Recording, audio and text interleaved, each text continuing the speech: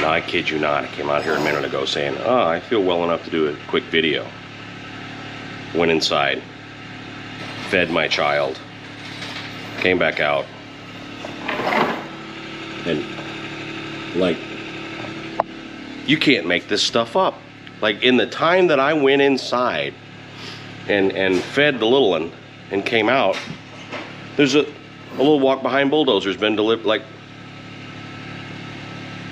what have I done to deserve this? If you're new to the channel, welcome. One of the inside jokes we have here, which is real, is that this is the noisiest subdivision on the planet. I can't make a video without a damn bulldozer showing up. Like, it's just karma or something. I don't know what I've done. You can tell I'm a little sick. Yeah, okay. Yeah, all right, we'll just do that. Ooh, it's called a dingo, I can see. Anyway, we'll be back in a minute after the vroom vroom.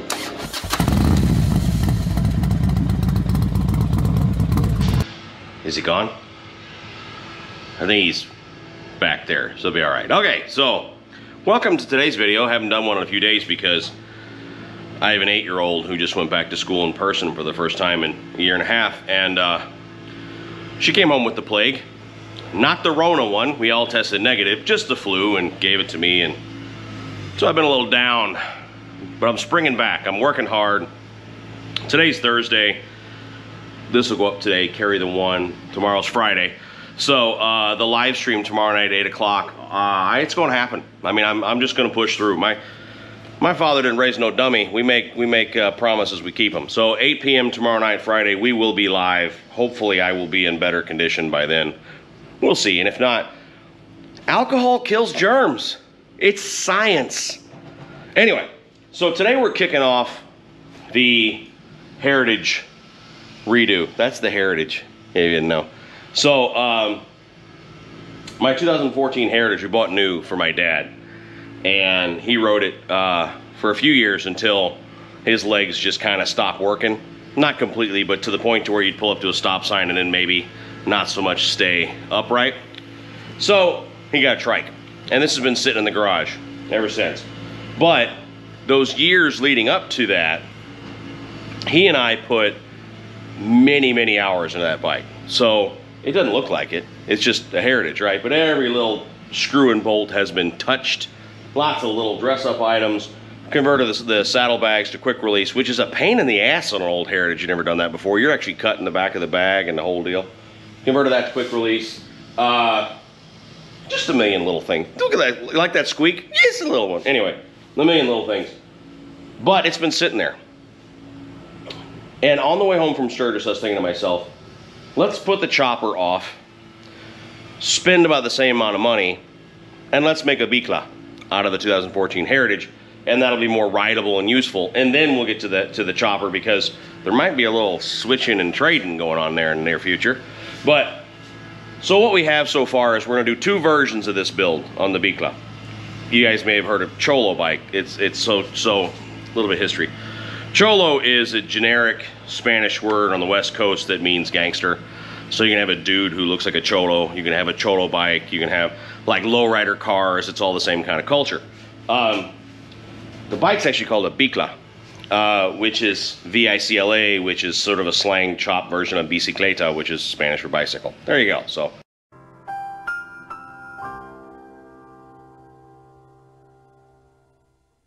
we're building a Vicla. I have 19-inch bar. You know, I'll just show you what I got. Hang on a moment. So first off, we got these. Woo! These are LA choppers. They're called tree huggers because they don't use a riser. How cool is that? You actually bolt them into the bottom from the top of the tree right into the bar. There will be no riser clamp. They are adjustable though. You can move them back and forth a little bit. They're 1.5 inch, nice big fat bars. I like them a lot. I'm looking forward to these a lot. So these are 19s. But they don't use a riser, so it's gonna be more like, it'll feel more like a 16, something like that. I wanted to go higher, but the wife talked me out of it, just saying like, well, but what if I want to ride it? She's gonna stab me for saying that. But anyway, so these are 19s that'll feel more like a 17, 16, because there's no rise at all. They go straight to the tree. Anyway, so that's the bars. And then, let me move the camera to show you the other thing we got. So, I may have mentioned earlier, we're gonna do two versions of this bike. We're gonna do a version 1.0 and a 2.0. And 1.0 is gonna be a noisy walk behind bulldozer, proper bars, looking into exhaust, hoping to work something out with an exhaust manufacturer pretty soon. So we can put some nice long fishtails on it, like it should have if you're building a Vicla. And this right here. So this is a nice, theoretically, stock swap, like it's gonna be nothing to it. Just don't stab the golf cart seat, or do. Take out your aggression. Come on. Don't you just love these times when I should edit, but I don't? Welcome to the Pro Monkey channel. I don't edit. So anyway, this is a 21-inch skinny wheel and tire. Look at that flap. There you go. Ah, wow. We're seeing this together for the first time.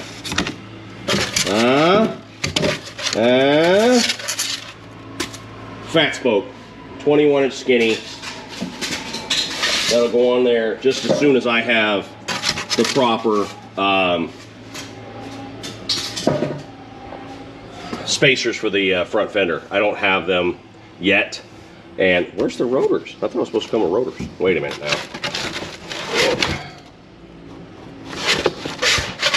Okay, so there's the side the rotor mounts to. But I could swear it's supposed to come with a rotor. Oh my lord, let me look into that. Because I could swear it was supposed to come with a brake rotor, and I don't want to use a stocker. Do I have to buy something else? Man, I hate it when that shit happens. Anyway, so you got a white wall, chrome fat spokes. There's your front wheel that's going to go on the Heritage. Again, as soon as I have the spacer that'll jack up the front fender enough to get that on there. Let me go verify something and I'll finish this video out, but I'm almost positive I was supposed to get a brake rotor. So yeah, I just verified that I was supposed to get a brake rotor and bolts. I bought it, the shop's called Mototex. They're out of California and they don't have their own website, so you buy it through Amazon, but it's not like an Amazon warehouse. You buy it through Amazon.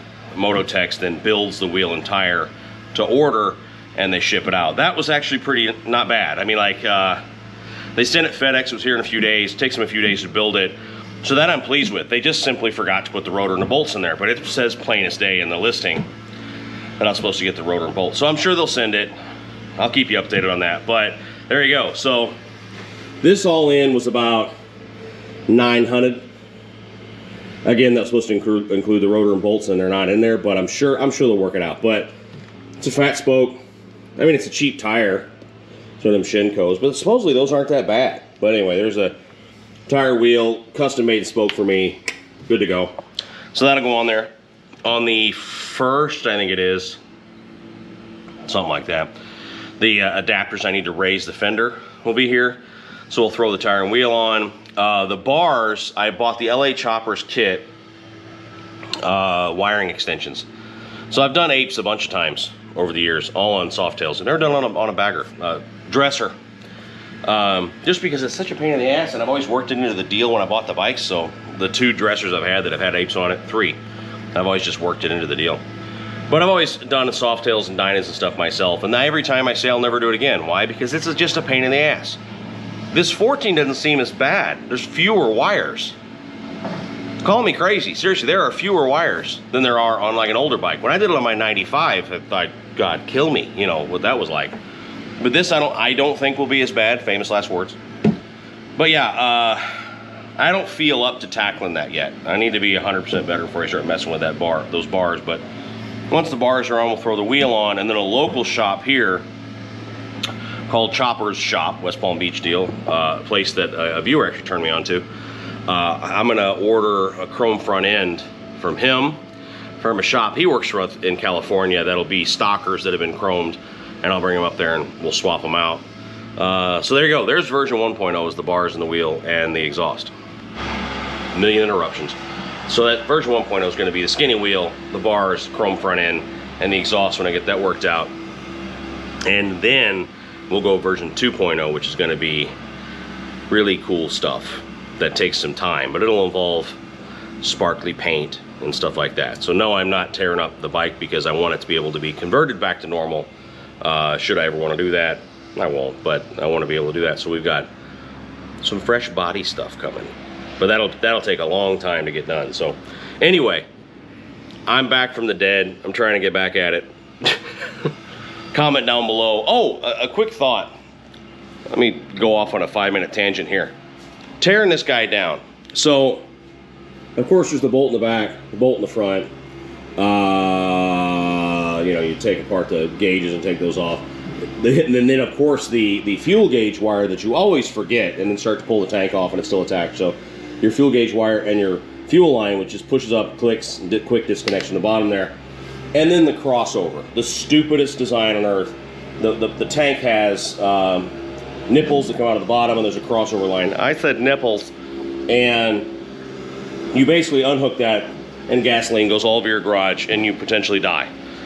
I have not found a better way to do this, and my tank on this guy actually had a stainless steel braided quick connect line, and it's still a mess. Like, you're holding the nipple shut while you try and drain into a tank. It's just a freaking mess. So if anyone has thought of a better way to do that, draining the tank from the quick connect, or just running out of gas, there's that, let me know, because that sucks every time.